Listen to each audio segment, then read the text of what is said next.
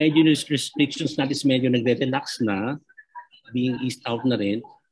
What are your plans for 2022? Like, or your Christmas wish ngayong darating na Pasko, aside from world peace?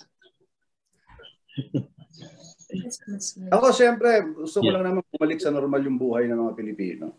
Okay. For 2 years, we've been having a very hard time.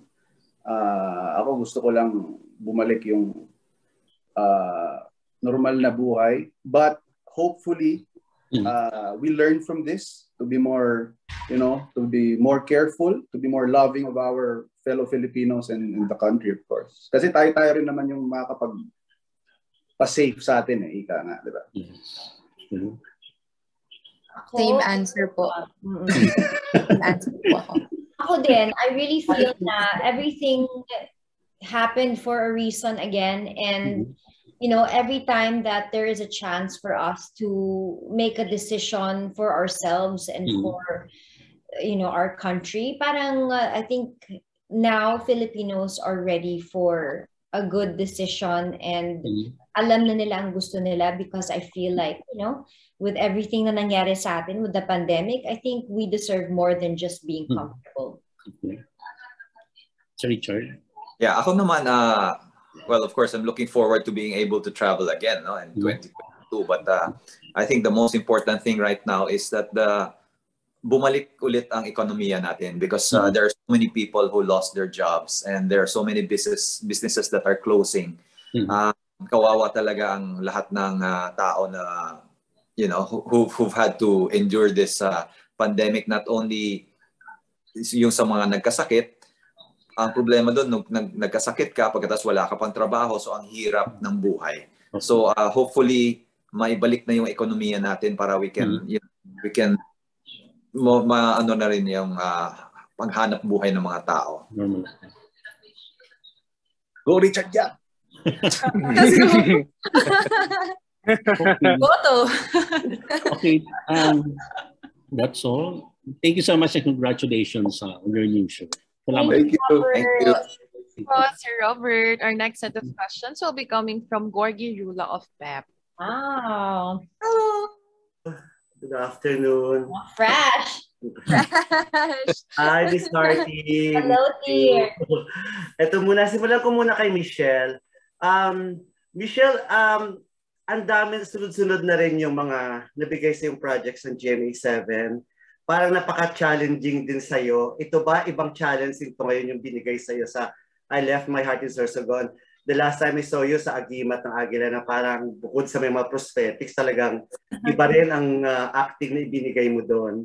Ito ba, ibang challenge ito sa'yo? At well, briefly, kwento mo na rin kung ano talaga yung participation mo dito sa soap na to. Yes, it is definitely a different challenge, kasi the character sketch of both of those characters are parang different worlds talaga. But ako kasi, I love challenges and I love acting. So as long as I take my craft seriously, I feel na kahit anong ibigay pa sa akin ng GMA, kaya kong i-tackle. But this role is so different, kasi it's really tapping into my humanity.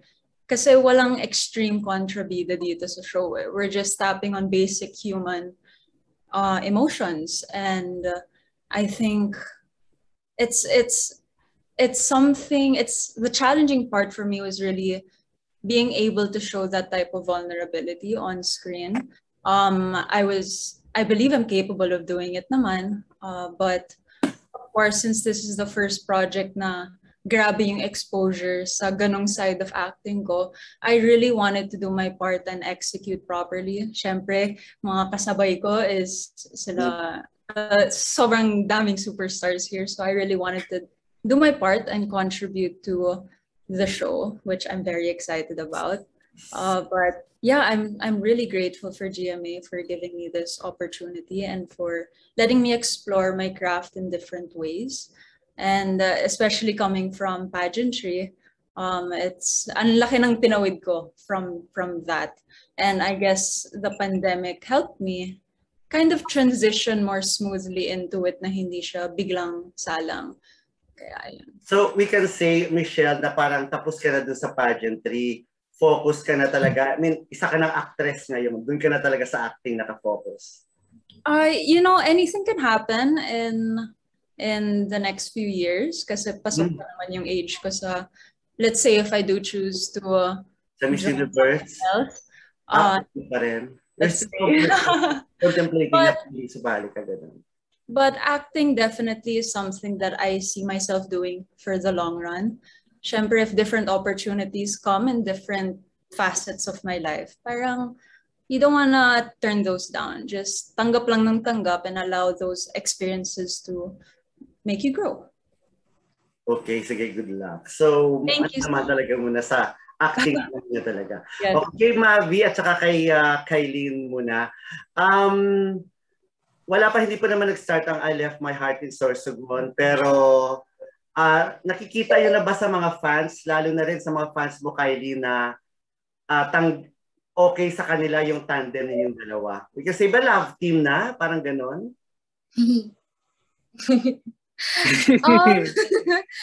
With my fans naman po, actually kahit sino naman po yung makaparehas po okay sa kanila. Most definitely si Mavi kasi wala naman siyang history ng pananakit sa akin emotionally. And he's been my really good friend ever since pumasok sila ng GMA. So, yeah. Warm naman po yung mga sunflowers ko dito. Oo. So walang pananakit, ha? So parang may pinagdaanan talaga sa mga nakaraan, gano'n. And this time, kay Mavi. So hindi ko magkakaya, of course, kay Mavi, di ba? Oo. Okay. Sorry. May reaction ka doon? Natingin mo tanggap sa mga sunflowers? Yes, actually, palagi ako tinatag actually sa mga posts sa Instagram. So, I'm very happy na they're very welcoming, most especially yung fan base, yung mga sunflowers ni Kai. Napakasaya, syempre, ever since na nag-start ako sa serie na to, syempre, you have to look forward na ma-welcome ka din sa fan base ng kapartner mo sa show. So, they're very welcoming at very happy naman sila sa mga nakikita nila sa mga social media. So, I'm very happy and very excited for everyone to watch us both. Mavi, kumusta yung mga first days mo nung first lock-in nyo sa Sorsogon? Kasi yung mom mo, di ba, parang akala mo mag-a-abroad ka na para magkatrabaho sa ibang bansa. Kung diba? First time na nahiwalay ka. Kumusta yung mga first days mo doon sa Sorsogon? Kamusta yung adjust? Masaya siya because hindi ako masyadong nagte-travel. I don't have the chance to travel around the Philippines per se. So, yung unang experience ko sa Sorsogon, malayo kagad sa Manila yung traveling time pa lang. And sinabi ko lang sa parents ko, and most especially my mom, dahil siya yung umiyak na i-let go muna ako for the good month, for the duration of the first month. Kasi I want to focus on myself, yung sa craft ko. Kasi first and foremost, first serye ko to, first lock-in ko to. So, I wanted to focus on myself. But with that, na-enjoy ko naman because naiwan ko yung family ko sa Manila, but I also built a family also and I'm so glad to be part of a family na I left my heart in Sorsogon team. So, I'm very happy. Okay.